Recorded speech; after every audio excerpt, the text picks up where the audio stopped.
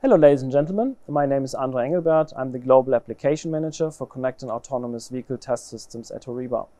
Today with me is Joachim Misgeld. He is the head of the HORIBA's test center here at Oberursel in Germany. Hello Joachim. Hello André.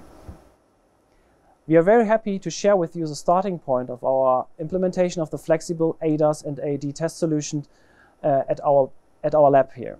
Probably you have heard about the upcoming UN regulations in terms of level 3 autonomy. And for us as HORIBA is absolutely de rigueur to have the relevant test applications in place.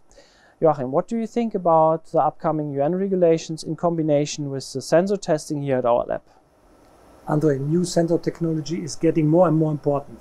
You mentioned the UN regulation. Besides this, we should keep in mind that we need the sensors for the real world data and that we can use the bench in a wider range. Yeah, absolutely. Good point. Especially at the sensor testing, we had the past radar and camera possible, but now we're heading the LIDAR portion. And our team has solved the issue regarding LIDAR testing. So we have a patent HORIBA solution to provide artificial LIDAR objects to the vehicle under test, which leads together with radar and camera to a vehicle-in-the-loop approach here on our chassis dyno.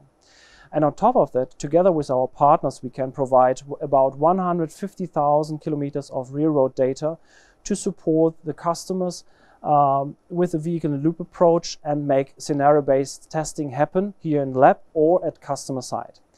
Joachim, I hope we can meet each other in a few months after the customer test has been closed to have a look and a sum up what happened in the meantime. Thank you for your time. We will do. Thanks, André. Thank you. Ladies and gentlemen, thank you also for your attention. Stay healthy and goodbye.